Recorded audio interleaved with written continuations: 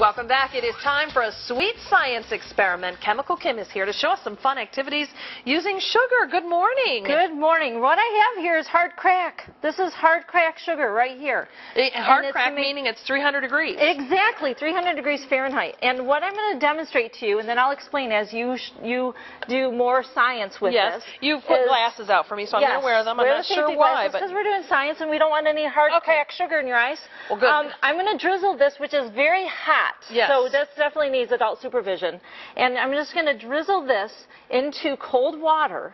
Yes. And then watch this, Catherine. This is so cool that sugar immediately does this. once it's been in the water, it's setting up. Yep, and it solidifies, crystallizes, or that gets the sugar into a solid state, and it makes these really wonderful formations. So I'm going to let you take over with that. Okay. And while you do that, and here, this is a cup of green, and this is a cup of red. So I can mix my colors. Yes, and so I like it. What do you notice first, though, Catherine, about the color as you're doing this color, you've not put any food coloring in it. It's very amber. It's almost, and it smells like caramel. It's caramelizing. Exactly, and that's the color of a decomposition of sugar. When sugar starts to turn to a amber color, it's actually going through a decomposition process. I'm going to teach you a little science lesson here. Okay, good. This is sucrose, which is C12H22O11. That's a sugar molecule. Okay, very fascinating. And to make this hard crack sugar, what I did is I took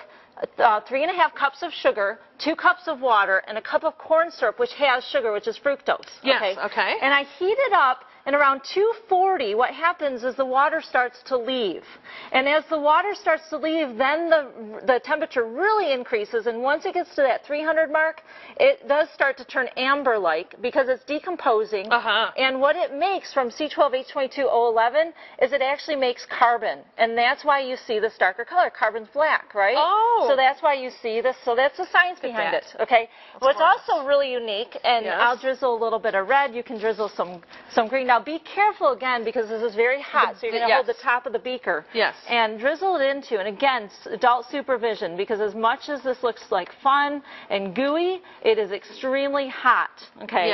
And what's really fun is the different sizes you can make and the different shapes you can make. You could almost make birds' nests out of it. You can definitely, definitely, and have some fun. Beautiful. And it's edible. It is edible, and you can add flavorings and so forth. So that's fun. Love it. The other thing is, okay, Catherine, when you're really mad at Chemical Kim, what are you going to do?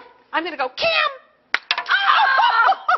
Oh, you might have done that a little violently more than you wanted. Isn't that amazing?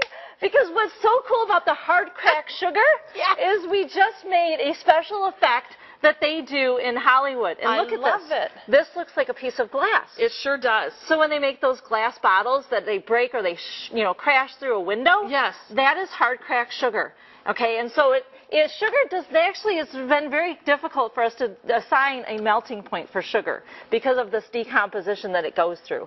So it's wonderful science, and you can have lots of fun learning science as you cook and make some fun holiday treats. It's really cool because, of course, all of us probably remember as kids making rock candy or whatever. Now, tell me about the crystallized. Yes.